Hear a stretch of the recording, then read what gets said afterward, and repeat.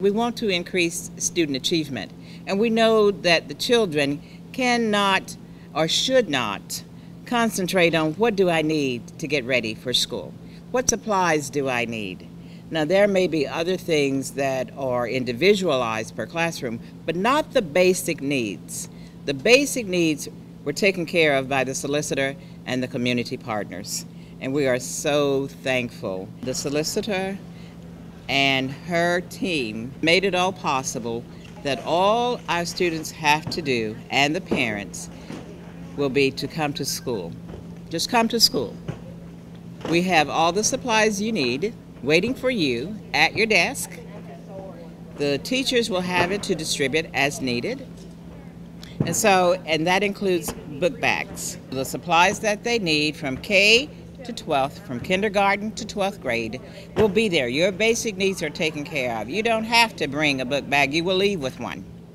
You don't have to bring a pack of paper or theme notebooks. You will have them. We're not out there telling the parents to come in and stand in line and we distribute, or have some other means or strategy. It's, don't worry about it. Go to your school. Attend school, and you will get what you need. And so that's the message. Attendance is so important. We don't want you to worry about what your needs will be. You come to school, it will be satisfied. The main reason why I do it is because I am a public servant. As Solicitor General, it's my duty to make sure that my community is ready and is prepared, and that includes the kids. Even though I prosecute, I need to make sure that they get an education so that way they don't end up in the criminal justice system some years down the road. And the easiest way is to help them be prepared at the beginning of the year. I have great community partners. Some of our community partners are Walmart, and that's back here in Fayette County. We had meetings and text messages. They provided the bulk of the material, the school supply material. Chris Goodman with Target. Now, both of these stores are out in Fayette County.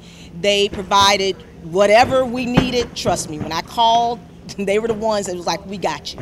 A community partner, Operation 21, they told some good friends of theirs that own Infinity, which is a sporting goods company, basically what we do. And they started providing us book bags last year. These young ladies are with Infinity.